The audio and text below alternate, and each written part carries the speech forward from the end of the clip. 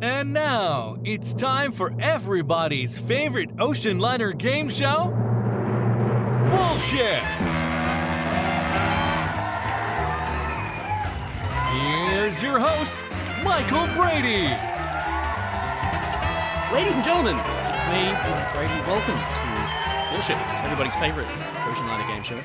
Also the internet's only Oceanliner game show. So that was an easy title to earn.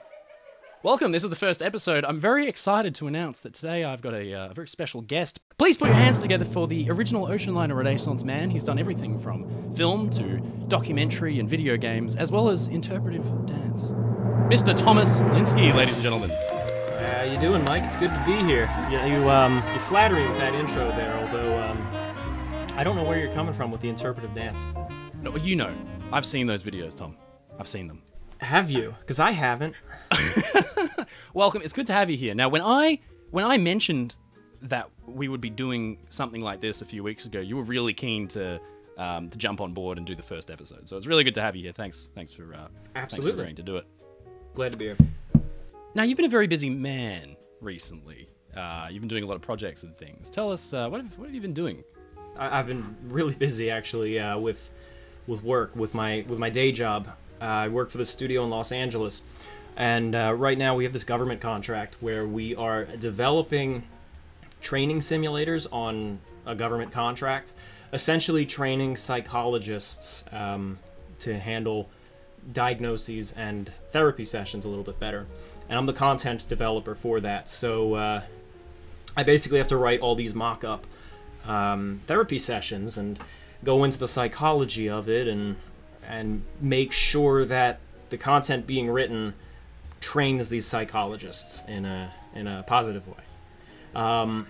That's chewed up a lot of my time, but one thing that I'm sure you're aware of because you've been working on it, so you have to be aware of it by now, is the Lusitania Virtual Museum experience that you've been involved with, and some of my other friends have been working on as well. I've been trying to keep it a little on the down low because I didn't want to overhype something before we had something of substance to show, but just today I was recording an update video, the first ever announcement video to show what that project is, and that might even be up before this BullSHIP video comes out. Maybe not. I don't know. I don't know how fast you edit, man. Well, you know, Tom, I'm from Australia, so technically we're in the future. I've already seen it. It's already come out. It's fantastic. I've even already played the game. I didn't know you guys were that far in the future. But today, we're not working together. Today, we're actually competing, because although I am the host of this game show, today I'm also a contestant, because we have no budget, and I literally couldn't get anybody else. I am the budget contestant. I come for free. That's actually not kind of what I was getting at, but that's also very funny. Okay, so here's how BullSHIP works for those playing at home, and also for you, Tom, because I think I've done such a bad job of explaining this so far. We're going to take it in turns, telling each other Oceanliner facts. Now, these are facts that we have each come prepared with. Some of them may be true. They all may be true. Some of them may be bullshit, or they all may be bullshit. It is really up to us. So we're going to take it in turns to tell each other 3 Oceanliner facts. We're going to do it in 3 rounds of 3, and then a final round right at the end there, because we've got one question that was submitted by a patron, one of the Oceanliner Designs crew members. Are you ready to play BullSHIP, Tom?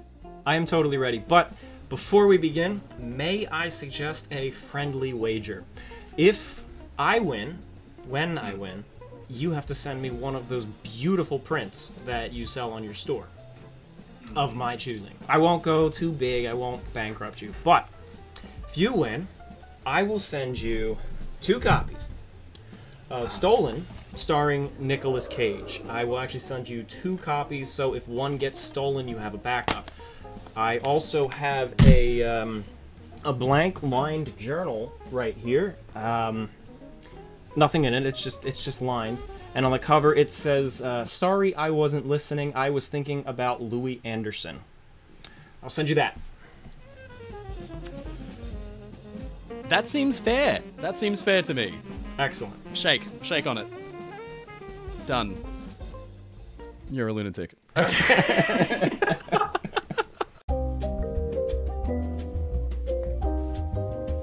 All right, Here we go. Question 1 of the entire series, of the entire history of BullSHIP. No pressure. You better get this one right. Henry Nestle, founder of the Nestle Chocolate Company, or in 1912 known as the Nestle and Anglo-Swiss Condensed Milk Company, and his family were booked to sail on the Titanic in first class, but they canceled at the last minute due to his wife's health. True or false? What was wrong with his wife? You can't ask me questions, because, like, if I give you... Yeah, no, that's true. It is my game show, though, so I can kind of do what I want. But that's okay. I don't need it, because I know that fact is bullshit. Is it really? Yes. How do I know that Yeah, is how do you bullshit? know that that's bullshit? I'm from the future, and I've seen this episode, and you tell me that it's bullshit. I can't fault that logic. Yeah, it's bullshit, okay? Hey! You know what's really annoying about that one? What? It's not entirely bullshit. I was really hoping Really? to stump you. Yes, because it was Milton Hershey of Hershey's Chocolate. The whole rest of that fact was not bullshit. I was really hoping you would know the Hershey fact and just be like, oh yeah, the Nestle chocolate guy, that is a true story, and just... And I would have conflated the two. See, it's faultless logic, but I just know everything about ships, so... Well then, I don't stand a chance here. In the First World War, a German ship was redecorated and dressed up to look like the Cunard liner RMS Carmania in order to infiltrate the British supply lines. The first enemy ship that encountered was the real-life RMS Carmania, which promptly sank her. I know that this one is true, because it's so ridiculous. It is true, it was the German ship Cap Trafalgar. Cap Trafalgar. So did they repaint it as a Cunarder as well, like the whole thing? Yeah, because like she kind of had a similar structure, 2 funnels, and they just repainted her up and slapped her on the rump and sent her on her way. And the one ship in the entire world who would know that she was not the Carmania. The joints. Of all of the dead end seas to Yes. go into. That is the ship she runs into. A fascinating tidbit. Thank you very much. Mr. Linsky, your third fact, please. A passenger was killed in the sinking of the Lusitania after having been torpedoed by the German submarine U-20. And when the body was being transferred to the United States, the transferring ship was also sank by the U-20, having made this person essentially a victim of the U-20 twice in a row. Wow. Okay, I've never heard about this one, but it sounds fairly convincing. I'm going to say that is true. I'm not doing too well, am I? It was first-class passenger Francis Stevens, and the ship was the Hesperian. Oh my goodness, that is so unfortunate. Very unfortunate, yeah. Obviously the body was lost, and yeah. Okay, well, again, another case of extremely bad luck. Incredible. All right. Well, that's your first 3 down. I'm 3 up on you, Tom, but here's your chance to get me back.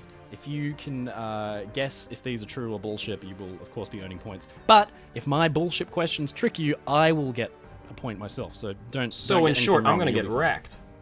Don't. You'll be fine. Fact the first. The mascot of the German liner SS Bremen was a lion cub named Simba, which is the Swahili word for lion. He was actually taken off the ship after only 4 voyages, as he had started to get too big. That one sounds true. You're rolling with true? I'm going with true. That is bullshit. There was a mascot lion cub named Simba, but it was actually the mascot of a German fighter squadron during the Battle of Britain in France. See, you pulled the same trick I tried pulling on you, except I fell for it. I completely guessed, by the way. I was leaning towards Nestle being true, but, you know. Fact the second. The captain of the SS Angelino Lauro, the Italian ocean liner, had a bright red Ferrari sports car which he would keep packed on board and have his crew unload it at foreign ports with cargo cranes so he could drive it around. I'm gonna go with true on that one. This one is true. This is very true. So Captain Enzo Umarino was the fabled captain of the Angelino Lauro. And legend says that he had a bit of a reputation, and his attitude was so poor that one day his crew and the stevedores worked together and dropped the crate with the Ferrari in it about 30 feet, and it was written off. Oh, man. Well, I have to give a shout out to Eric Lara of the Lane Victory, who is a mutual friend of ours, because he told me that fact just a month ago. Well, Eric is never getting invited onto this show because of it. Bad luck, Eric. Designers originally intended for the SS Normandy to feature a 23-foot-tall bronze male nude statue on the aft first-class veranda, but it was removed due to vibration issues. Statue of a nude guy getting vibrated sounds very French to me. I'm gonna go with true. The logic is faultless, and you're completely right. There was going to be a statue called the Génie de la Mer on the aft veranda. It was taken off, which just goes to show that modern art can really get you rattled.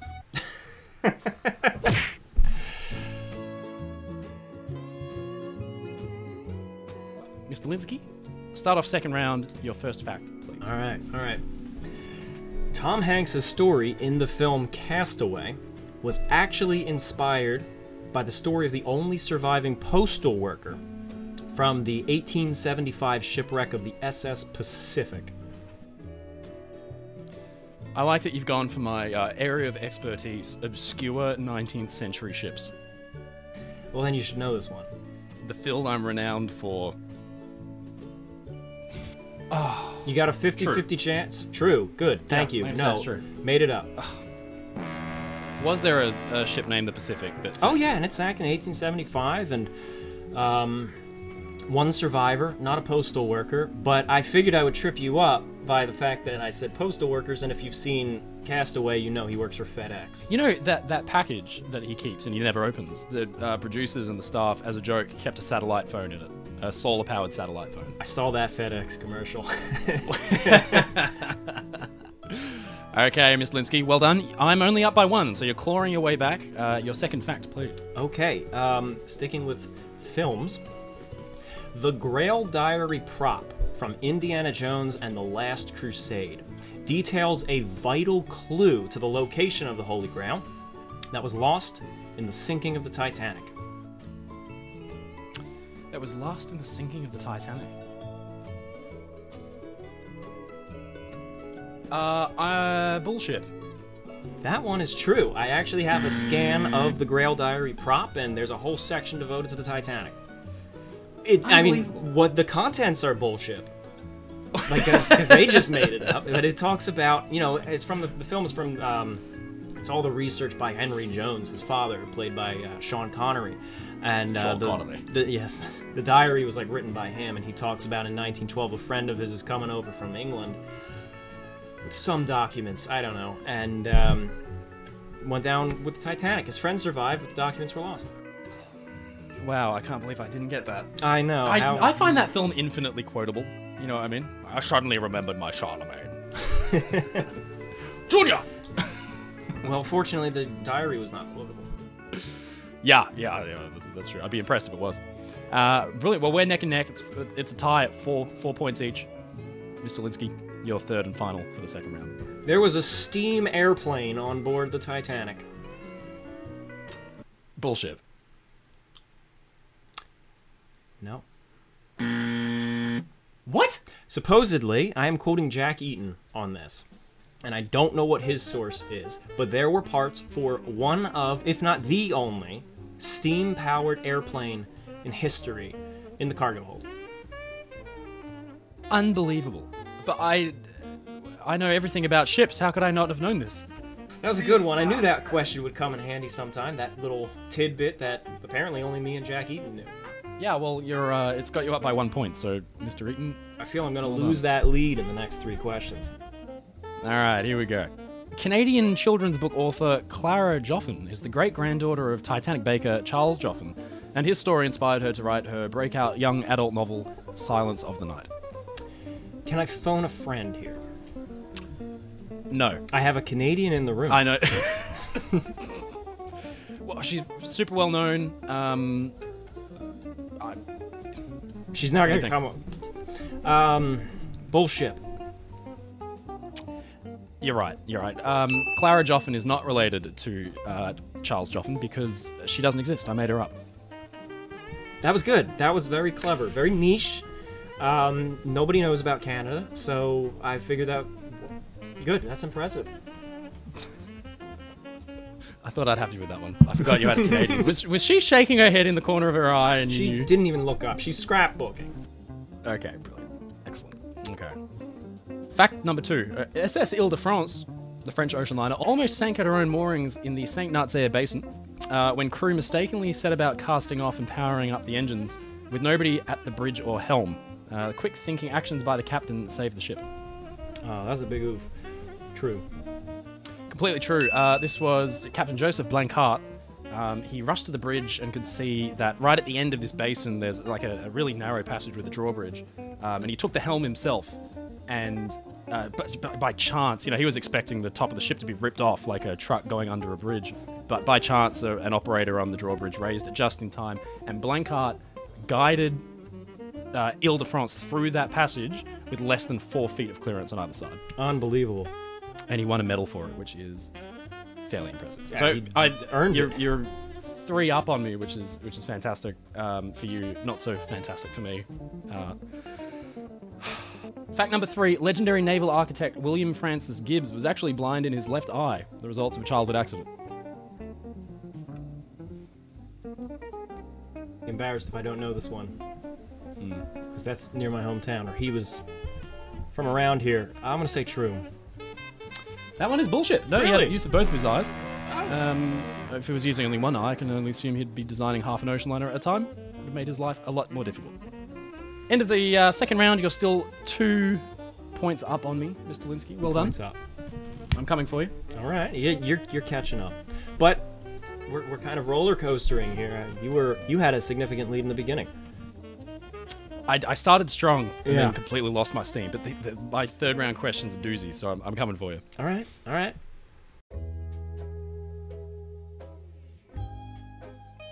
All right, roll it. Question 7 for me.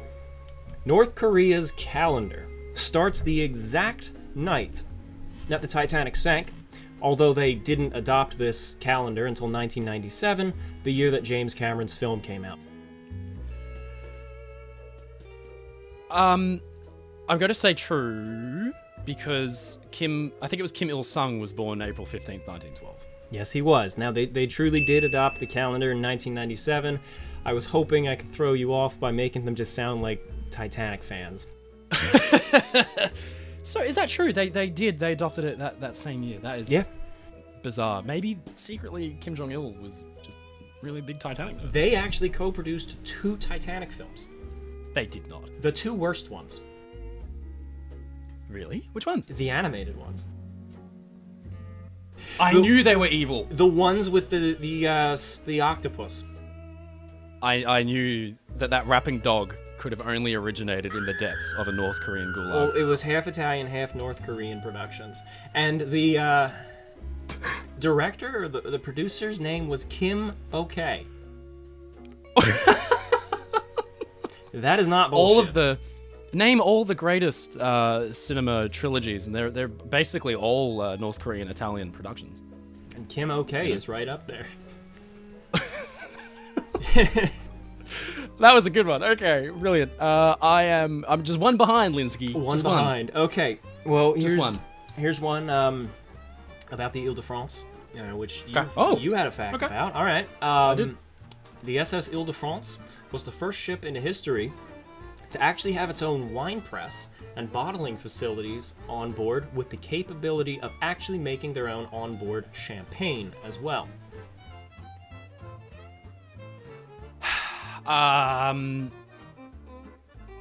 It sounds very convincingly French, but champagne sounds like it would be much more labor intensive to make than like the 4 or 5 day crossing duration. So I'm going to say BullSHIP. Well, the ship doesn't only exist for the 5 days that it's at sea. They could be brewing it for like several voyages. Am I right? Yeah. So I came up with this fact, and then I sat there and I'm like, you know what, this sounds really convincing. The French might have done this. Yes. So I actually called Bill Sauter, and I'm like, I made this fact up. Was I accidentally right? And Bill's like, let me get back to you on that. So he had. Oh, so you could have. Bill Sauter actually had to go and look up a little bit on the wine aboard French ships for me. So wow. Watch, somebody out there is going to be like, oh no, the Ile de France could do that. But if any of these get challenged in the comments and proven, then we might actually even have to revise the score. Oh man. You know. All right, your third question of the third round, Mr. Winsky. Charles Dickens' personal copy of his book A Christmas Carol was lost in the sinking of the Lusitania. Huh. That's an interesting one. I don't know. True? Well, you won this one. Yes, that's true. That is true. It's true. It went down with a good number of other literary artifacts, including some of the original artwork for other books of the time. I can't remember specifics offhand.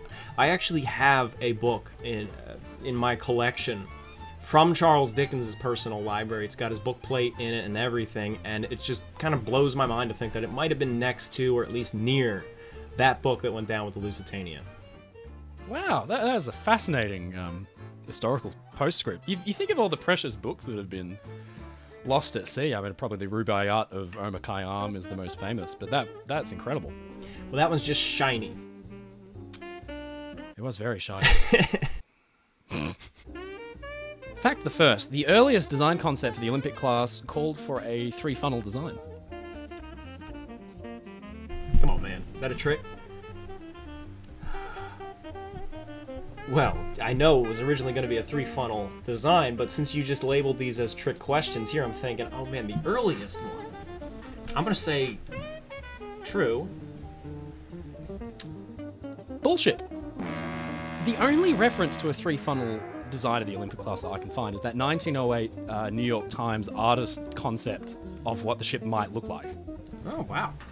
And it's just been adopted in the the zeitgeist as, oh, well, the Olympic was originally intended to be 3-funnel. You can't tell me that White Star Line saw the 4-funnel German liners, the Lusitania and the Mauretania, and then intended to build a 3-funnel ship. The earliest surviving design concept, Design D, shows 4 funnels, of course. Presumably there were designs A, B, and C that have been lost to history. But there is, and anyone can challenge me in the comments, but there is no surviving record of there ever officially being a 3-funnel design for the Olympic class. You got me. Yeah, that's an interesting one. I always bought it, but... Well, cheers, man. I bought that one. I didn't want to get you on a technicality, but I did, and it's my game show, so I can do what I want. All right. Fair enough. Fact number 2, Dr. Von Linsky. SS Leviathan introduced the world's first ship-to-shore mail service by the use of a catapult and a Fokker biplane.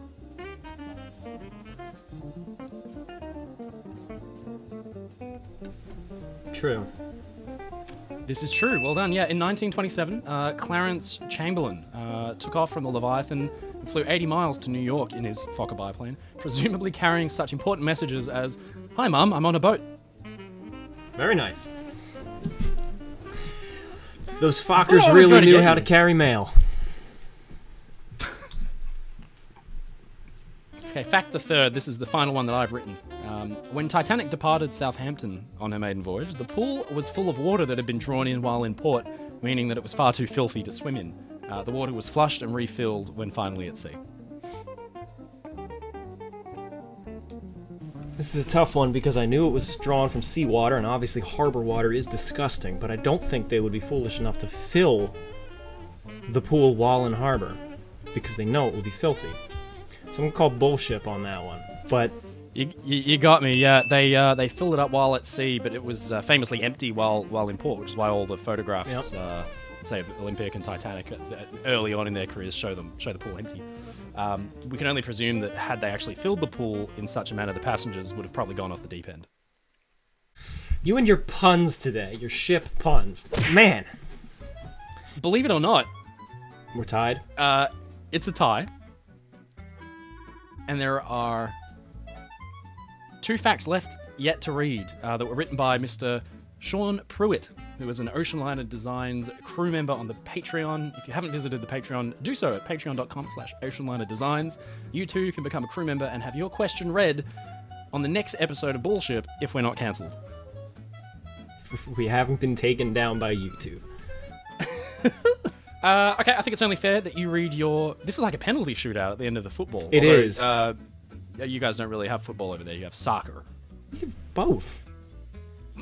We just don't watch one. Because you always lose.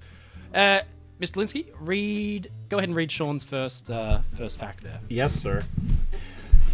During the SS United States' sea trials, the ship reached a supposed top speed in the excess of 44 knots, or 50 miles per hour, or 83 kilometers per hour. That is so fast. I know it was quick. But I always thought it was like in excess of... What did he say? Was it in excess of 40... 44 knots, 50 miles per hour, 83 kilometers per hour. I thought it got up to the low 40s. I feel like he might be trying to trick me on a technicality. I'm going to say BullSHIP, and that it was slightly lower, maybe like low 40s. Nope, that was actually true. And then he has a fact to back that up. We can back this claim up because the ship was being escorted by a U.S. Navy destroyer and outran that destroyer by several miles per hour. Also, the ship's sea trials were cut short due to overheating bearings. When the ship arrived at Newport News, the U.S. Navy ordered there to be steam restrictions put into the SS United States because they were embarrassed that a passenger liner was outrunning the U.S. Navy. Wow, that is blisteringly fast. On her first voyage, it actually was going so fast that the bow's paint was chipping off from the... ripping off. Yeah, basically just water blasting it off. The SS United States could drive on a freeway in Australia and be maintaining the speed limit. Yeah, well, the incredible thing is, SS United States is near me, and I pass it every time I'm heading down the shore. And the speed limit on the highway that passes it is 55, so just a shade over it, and in rush hour traffic, you're not even going to make that. So it's just, it's remarkable to be going down the highway at a pretty good clip, look over and see her peeking out from behind the IKEA and thinking that ship could do the speed you're doing right there. Well, I guess now you're 1 point up on me. The pressure is on. Thank you, Sean. This is the final question. I thought for sure he would get that one. But he second-guessed himself.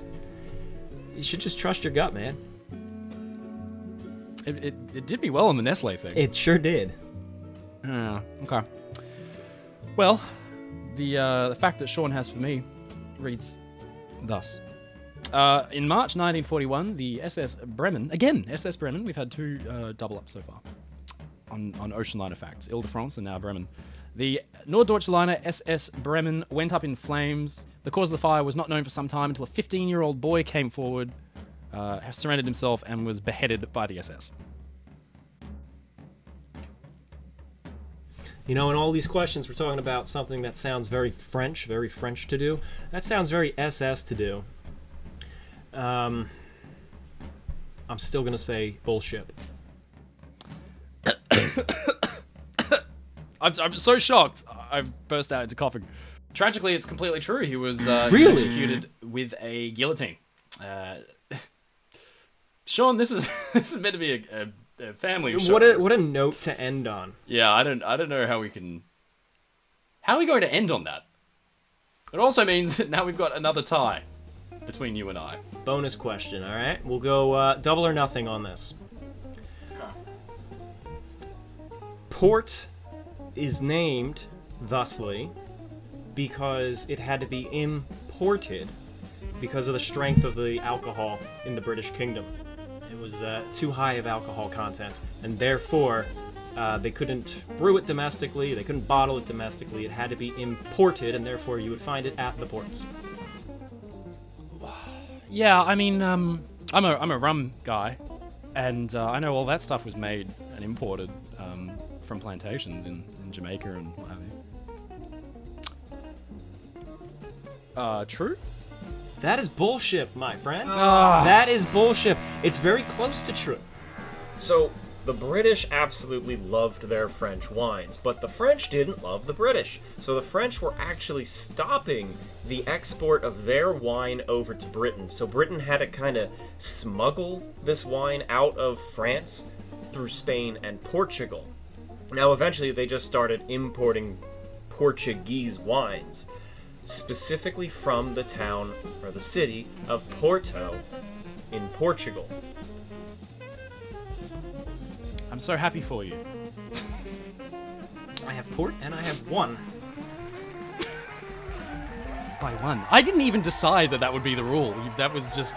Well, let's vote Okay, on well, it. Linsky's gonna ask a question. Alright, fine. Ty? No. You can No, have it's this one. it's your game, buddy. No, I decree you can have this one. Although I would really love those 2 copies of Stolen for my library. I'll get you one. The only concern, actually, is it's Region 1. I don't know what region DVD you are in. I have no intention of watching it. No? I have no intention of watching it. I'll pick you up a copy anyway. 2 copies. You want 2 copies, don't you? Tom, well done. That was a really good effort. I actually thought a lot of those would have tricked you better. Some of them did. You were one up on me. Oh, well, I'm going to go study up on my liquor history, because that's what let me down this time around. Well, I thought some of my questions would trip you up as well, but you stood your ground quite well. Well done, sir. You are the current leader and only leader of BullSHIP. We do have a leaderboard. I'm going to put the graphic up now, so everyone can see it. There's Tom Linsky's name all the way at the top, with mine underneath. Ladies and gentlemen, if you enjoyed this episode of BullSHIP, be sure to subscribe. If you have any Oceanliner related facts that you'd like us to read out to one another, why not consider joining the Patreon? Did I already mention that? I'm going to do it again. Patreon.com/OceanlinerDesigns. Come support the channel. If you enjoy what we do, you can submit your facts there. Now, Tom, you mentioned earlier that you're going to be putting out a Lusitania update. Where can we catch that? Well, you can find that on my YouTube channel. Part-Time Explorer. Laura, you've got a really interesting mix of videos on there. I'd recommend anyone go check it out. You can see Tom do anything from talk about Oceanliner history to exploring and even firing off antique firearms, which I find extremely interesting. I literally just make videos about whatever the hell I want to make videos about. And that's why God gave us YouTube channels. Tom, you've been a very worthy adversary. I'd like to congratulate you on winning the first episode of BullSHIP. Thank you very much for joining us. Thank you very much. It is a title that I will wear proudly, and I'm honored that you brought me on to the first game. I think this is an awesome idea. I want to see you keep it up, and I'd be happy to come back. I just gotta think a little harder now to come up with harder questions and more of them. There will be more. Don't make them harder. I don't want to lose again. I've taken this very seriously. Ladies and gentlemen, thank you so much for watching. As always, stay safe, stay happy, and I'll see you again next time on BullSHIP.